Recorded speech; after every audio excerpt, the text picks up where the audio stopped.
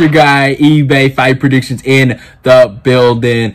I'm bored. I have nothing else to do, so I'm making a video called Laughing at Caolan Loughran. I feel like I didn't get to really talk about his dumb ass at UFC Paris, but this is going to be a little special video where I look back at some interesting tweets that he made before fight week, and then obviously what happened during the fight where he got completely beat up.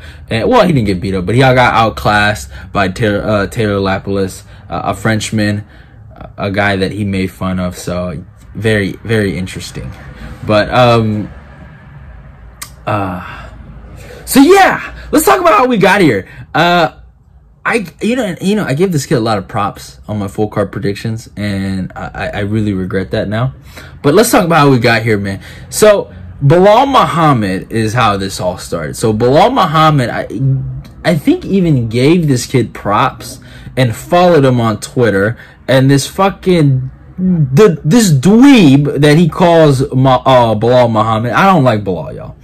I'm not a Belal fan, but Caolan Loughran, you are not anywhere near to title contention like Belal Muhammad, so sit down, buddy. All right, so like, look at this. He says, I'm not gonna follow you back, dweeb, which is truly what he is. And then Belal Muhammad responds by, my mistake, I thought you were Colin Walsh. I didn't realize you're a nobody.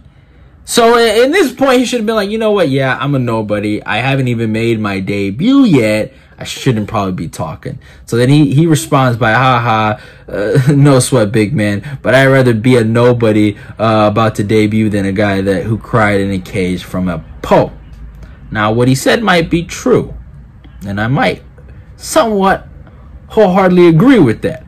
But Belal Muhammad will end his career being more well-known than you, Mr. Loughran, and I don't care if I'm mispronouncing your name, because you are a nobody, my guy. So, as much as you might think, oh, okay, this can't get any worse, then you got these dumb Irish fans thinking he's a somebody. This is something I found that said someone, thank God it didn't get too many views, but this motherfucker said Don Carlin beats Nakamura. I'm like, oh no. Easy. He didn't say just beat, he said easy. Nakamura is winning debuts. There's a difference. We're not the same. I'm very high on my guy, Renew Nakamura. So put some respect on that cat's name. All right, he's not a loser. He doesn't lose in France to Taylor Lapilus. We're not the same. We beat our debuts. We win our debuts. You know, that's what I meant. But man, this guy Loughran, you think he'd get any worse? Then I guess his fight kind of changes up a little bit. He basically tells the people, all right, some news is going to drop soon here, people. Nothing changes. French MMA is shite. Like I said last night, I am built different. He likes to say that I'm built different. That's something I noticed. So after he disrespected French MMA, he took it a step further. And this is him at the stare downs. And he fucking flips off, I guess, the whole French MMA crowd before his little stare off with Taylor Lapilus. So you're assuming, watching all this trash talk and all this stuff, this guy is a fucking barn burner. A good striker, knockout artist. He's gonna knock out Taylor Lapilus. But instead, he tries to crotch sniff Taylor Lapilus and fails miserably and looks like a dummy. And you know what? A crowd and a wave of shut your fucking mouth came, and you need to be humble came also, and also a lot of fucking instant karma came. And number one guy that fucking responded was Belal Muhammad, and he said, okay, this little ugly gremlin sucks now. I know why he was trying to get attention by talking. Instead of him being humble, he still continued to talk, and he said, all right, Belal, you lost your debut and got KO'd stiff in your third fight in the UFC. A poor performance from me, no doubt, but in my debut on the prelims of a shit French card, more people cared than you right now. Colin, I will say this as a piece of advice, bro. That man is gonna fight for a title. Let's go. Let's look back.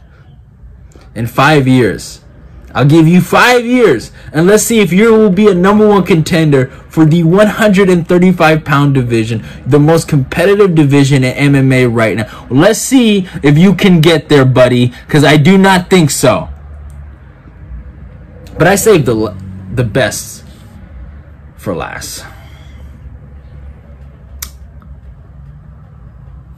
So MMA Censored made a video saying, what do they all have in common? #UFC. This bum, Caolan Loughran, responds by saying they all lose to me. And this picture has Peter Yan, Corey Sandhagen, Cody Garbrandt, and Aljamain Sterling.